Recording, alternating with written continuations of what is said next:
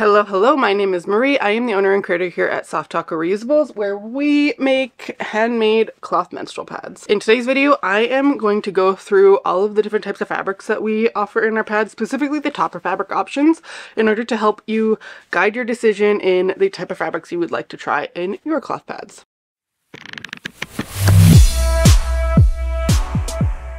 So you've made the decision to switch to cloth pads. It's super exciting, but now you're faced with all kinds of decisions you need to make about those cloth pads. What size you might need, how many to get, and the question I'm going to try my best to help you determine the answer to here in this video is, what type of topper fabric do you want in your pads? Cloth pads, you can usually get a lot of different options as far as what the top layer is, the layer that goes against your skin. All of them have different pros and cons, different situations where one may be better than the other, that sort of thing. So in this video, I am first off, in the first section, I'm going to go through all of the different topper fabrics that we offer in our shop, their pros and cons, what I might recommend each different fabric for. And then in the next part of the video, I'm also going to just cover a few other popular topper fabric options that you may find in other shops that we don't offer specifically, but I'll still kind of run through a little bit of the pros and cons of those fabrics. And then because this video is all about fabrics, I am going to briefly cover our core fabric or our absorbent inner layer as well as our backer layer fabrics. I'll briefly discuss what we use, why we use it, some other options, and why we have chosen not to use those, just so that you can have a good fabric understanding in order to make a good informed decision on what you would like to purchase going forward. Part one here, we offer in our shop 6 different top layer options. First off, in our shop, the topper fabric is always the pretty print, the bright color, and then the back, the part that goes against your underwear, is the black fabric. So we are referring to, in this section, the top layer, the colored part, the pretty part. Yeah, so I'm going to run through each of them, and I'll give you some pros and cons for each of them, that sort of thing, and then hopefully at the end of it you'll know what you may want for yourself. We are going to start first with our 2 solid color lines. We do offer 2 different types of solid color fabrics. We call one Simple Comforts and one Cotton Velour. So we'll start with the velour. This fabric here is a fabric that has a little bit of texture to it, a little bit of a pile. The advantage to that, there's actually a couple of advantages. One being that pile, it makes the fabric a little bit thicker, therefore a little bit more absorbency. So you get a little bit of an absorbency boost all over the pad without really making the pad significantly thicker, which is really nice. And then the other really big pro to this fabric is that texture on it really helps if you are someone who struggles with really heavy gushing that wants to run off the pads. So that texture, rather than like a smooth top that if it gushes out really fast, maybe it wants to like run around on that smooth top before it's absorbing if it can't keep up with the gush rate. This fabric, that texture, it just provides some like friction from the moisture running, if that makes any sort of sense. So it is really good for those super heavy, gushy type bleeders. That's where this fabric really shines. It's also so cozy and soft, though I will mention that over time it does lose a little bit of its softness as you are washing it, especially if you're washing in hard water. It still remains quite nice and quite soft, but not quite as soft as the first day you get it. Now, the cons to this fabric, one, it's only solid colors. If you like all of the fun printed designs, that doesn't come in this fabric, which kind of sucks, but we still try to offer fun bright colors just to at least be bright and fun and colorful. The other con is that a lot of people will find it tends to feel a little bit warmer. So I personally do not like using this fabric that much in the summertime, especially hot summer days, because I find it gets a little bit toasty, makes me a little bit extra sweaty. I don't like that, so I choose a different option in the summer. And then the other one is that there are some people that will find it feels a little bit more wet on top. In order to combat this, I personally, when I am using it in the wintertime, I just like to change it a little bit more frequently because it does work so well at absorbing those heavy gushes that I like it for that. And then the wetness factor isn't my favorite, but again, in order to combat that, I just changed this one a little bit faster than others. So next up is this fabric here. We call it our Simple Comforts fabric in our shop. It is a bamboo cotton blend fabric with a very smooth texture to it. It's like a really nice, luxurious, lightweight sweatshirt. And it's a really smooth, cozy, comfy topper. It is actually, in my opinion, one of the better fabrics in our shop as far as function is concerned. And honestly, if I could get this fabric in all of the fun designs and colors, I would probably get rid of our cotton lycra fabric, which I'll talk about next. Cotton lycra is great, but I just think this is a little bit better, and it is a similar smooth feel as the cotton. So pros of this fabric: it is pretty darn quick to absorb. It gives a little bit of an absorbency boost to the pad because it is a little bit thicker than some of our other fabrics. It does have that little bit extra of a softness boost, being that there is bamboo content in it. Bamboo is just like an extra luxuriously soft fiber, so anything that has bamboo in it always just feels a little bit softer. And all around, this fabric is just a really good staple fabric to have in your cloth pad collection. As far as pros for this fabric, I personally think there are a lot. It's one of the better ones. The cons, the biggest con in my opinion, is that you can't get all the fun designs and prints. Only solid colors in this fabric. Some people will find it feels a little bit more wet than others, specifically more wet than our polyester fabrics. Polyester is a very stay dry option, but we'll cover that in future fabrics that I'm going to discuss here. And then the other con to this fabric is it is a little bit more stain prone. So if you are someone who's going to be really bothered by staining, this may not be for you. I do want to note though that a stained fabric doesn't mean dirty. You can still have a perfectly clean pad that has a stain on it. Still great to keep using for a long time. But if you know that that is something that's going to really bother you, this may be a fabric you want to stay away from. Next here is our organic cotton. The biggest pro is that this topper fabric is made out of 100% organic cotton. So if that is something that is really important to you, you only want organic cotton against your skin, this is the only option in our shop that is 100% organic cotton on top. The other layers, however, are still the same as the rest of our pads, polyester and a blend in the middle. So if you are someone who is just like allergic to poly or something, then this still wouldn't be, frankly, nothing in our shop would be a great fit for you. But at least with this one, you can have that organic cotton against your skin. Now, the organic cotton absorbs so quickly and holds a lot. If you're someone who struggles with the blood like wicking around the wings or kind of running all over, this is a really great option. Functionally, this works really great. It's not as soft as others. It's still comfy. It's not like a scratchy, uncomfortable fabric, but it's not as soft as really anything else in our shop. I would say if I had to rate everything in terms of softness in our shop, this would be the least soft. And it is definitely stain prone. I have been using cloth pads for quite a while. I've gotten really good at stain treating, and my organic cotton pads that I have are the only ones that I can't get stains out of. It doesn't really seem to matter what I do. There's some stains left, but again, remember that stains don't mean dirty. The pads are still perfectly clean. They function super well, so you don't need to stress about that ruining your pad or anything like that. So this one functions super well, but I would say just like the overall comfort of the pad is a little bit lower than some of the other ones. Now, the last of our natural fiber type of fabrics, this is our cotton lycra or cotton spandex. You'll also sometimes see it be referred to as like a cotton jersey, a cotton knit. There's a lot of different names for it. We call it either cotton lycra or cotton spandex, depending on whether that fabric had spandex or lycra added to it. So all of these fabrics are a 95% cotton, 5% lycra or spandex. Lycra or spandex is just like a stretchy fiber basically that allows the fabric to stretch and rebound. What we like about it in pads is that it gives the fabric an extra layer of softness versus just using, say, 100% cotton. Now, I would rate this fabric fairly similarly to our Simple Comforts fabric.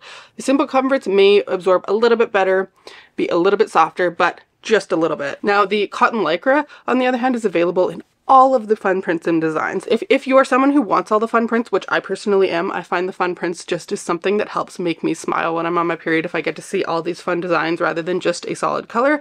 If you're like me and you feel the same, this is a really good fabric to start with. It feels like a really nice, soft, luxurious t-shirt fabric. It's a very smooth texture, which keeps it nice and cool. It's not as warm as the ones that have a pile like the cotton velour or the minky that I'm going to get to next. It absorbs at a pretty reasonable rate. If you're like a really fast, heavy gusher, may not quite hold up. You may want to look into the Simple Comforts, the velour, or the organic cotton, but it's still, for most people, a really great option. I find it is probably the most popular option in our shop. Again, it's just a really good staple, solid, basic fabric. A lot of people love it. Its cons, it does absorb a little bit slower than the other three that I just mentioned, so that can be a little bit of a challenge sometimes. It's going to be a little bit more stain prone than our polyester fabrics that I'm going to get to next. On the wetness scale, I would say the other three that I have just shown, the Simple Comforts, Organic Cotton, and Velour, are going to feel more wet than this. This will feel more wet than the next two that we're going to cover. Here is just a good one that I would recommend for almost anyone. So now we are going to get into the polyester fabrics. So in general, Polyester is a stay dry and stain resistant fabric. So polyester, the fiber in itself doesn't actually absorb any of the liquid. So basically what happens is it passes through the fabric, which is how you get that stay dry feel. So the fabric itself isn't absorbing, it's going into the core, and then the top layer is feeling more dry. So this one here is our PK fabric. It is like an athletic wicking type of fabric.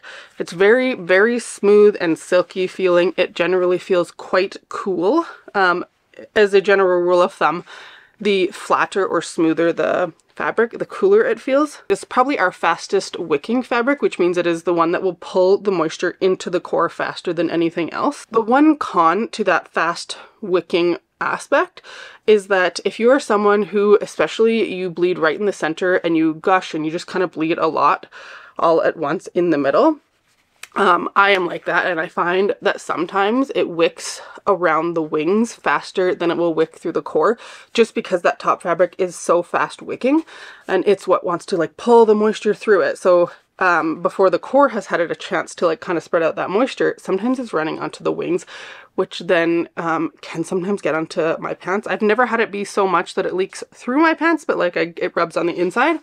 So if you do find you're that like center heavy gusher, it may not work for you. Now, I do want to say that PK is probably the fabric that has the most variance in like personal opinion about it. Some people absolutely love it because they find it wicks so perfectly for them and it's so stay dry, where others find they struggle with like the wing wick, that sort of thing. So this is why I don't usually necessarily recommend PK to start. You can, it's still a good option, but it has the most variance. You know, it's a lot more hit or miss whether or not you're gonna like it or hate it. Now, the other pro to this fabric is that it is incredibly stain resistant. Because it is polyester, like I said, and those fibers aren't actually absorbing the blood in it of themselves, it's very easy to essentially rinse that away and have a stain-free pad. So if having a stain-free pad is something that's super important to you, this is a good fabric to look into. Now, last but not least, we have our Minky fabric. Minky is probably the fabric that we offer the least of compared to pretty much anything else, and that is primarily because it is a warmer fabric. It is one that I pretty much won't touch in the summertime unless it's maybe overnight, because it's really extra cozy. But it is a polyester fabric that has a pile or a fluff to it. The Minky that we choose has a really like low pile, meaning the fibers on the Minky are very short, so it's not like super big and fluffy, but that pile makes it super soft. If I had to pick a fabric in our shop that is the softest, Minky, hands down, 100% would do the softest. It is luxuriously soft. Everybody who loves it for that softness.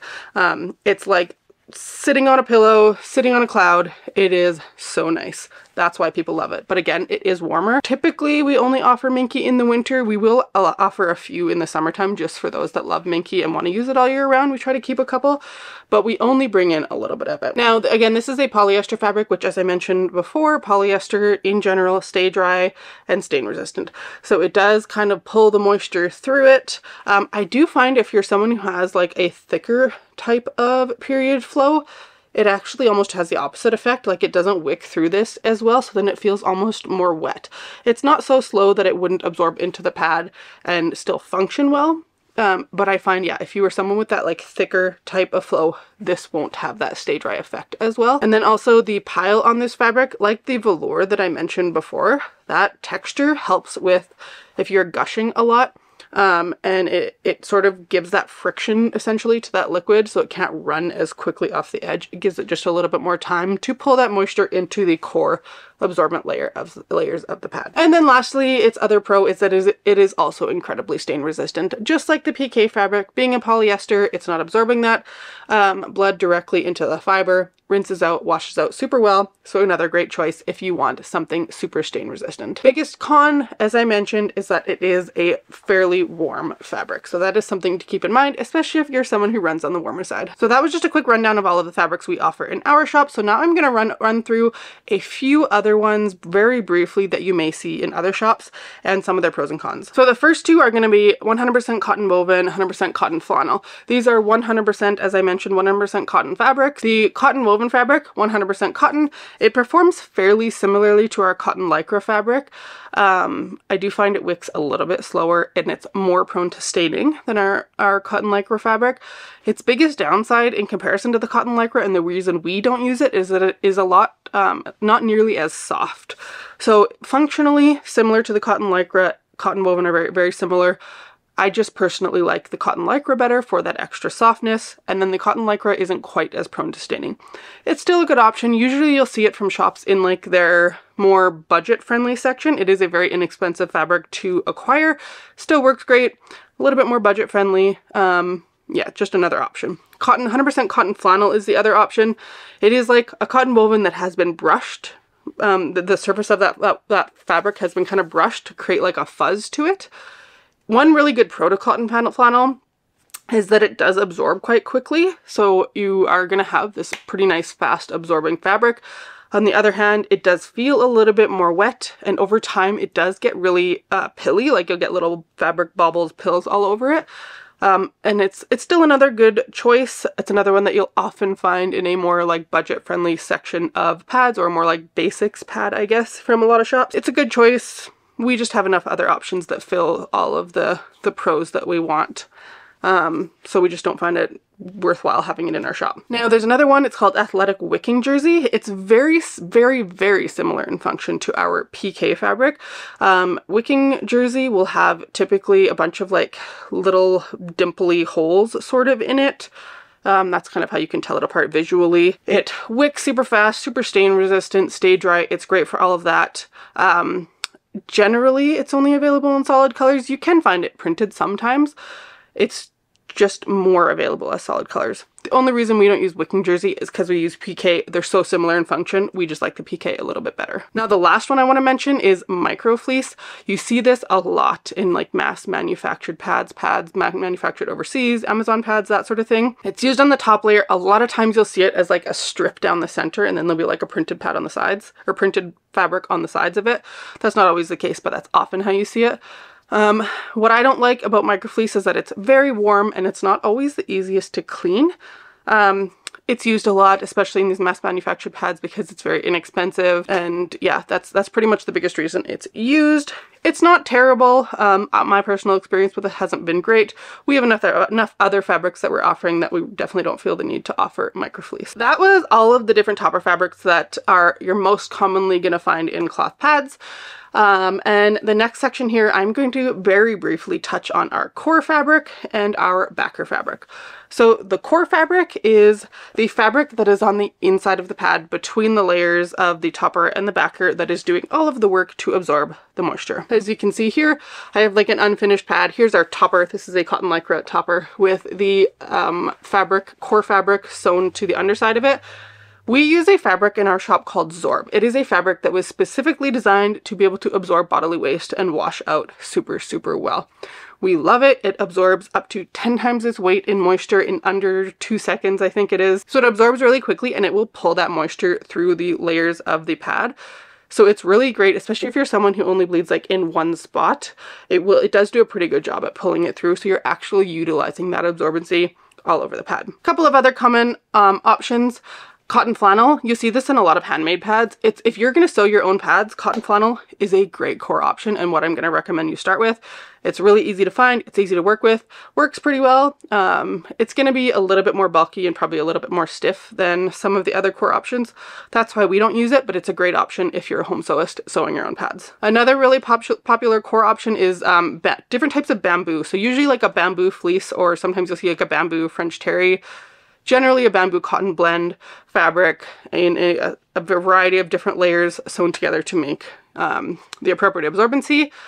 Bamboo is a great fabric. We actually used to use bamboo in our shop quite a while ago, and it's really floppy, it's really flexible, it absorbs a lot. The biggest reason that we don't use it anymore is that it is a little bit harder to clean than the Zorb fabric that we use. So in order to make our pads as like user-friendly, easy to use, just chuck in the wash and clean, we chose to switch over to that Zorb fabric. It's still a really great option, especially if you are conscious of the fact that you have bamboo in your pads and you're taking good care to clean them. It's a really great option. We just like Zorb a little bit better. It's a little bit easier to clean. It's also a little bit faster to dry.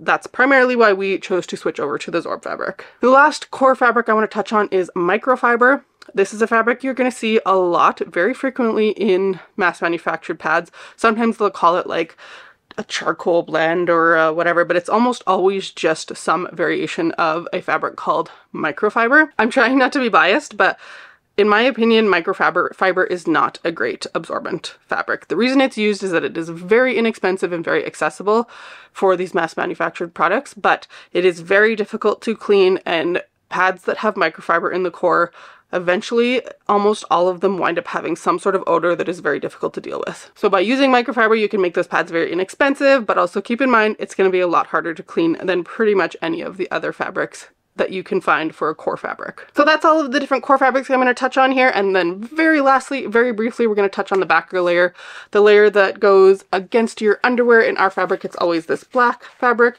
the water resistant layer, and the two most commonly used types of backer fabrics are soft shell fleece and a fabric called PUL. So PUL, its advantage is that it's very thin, it's floppy, and it's waterproof. Sounds great in a pad, sounds great for a pad, but its biggest downside is that it is so slippery.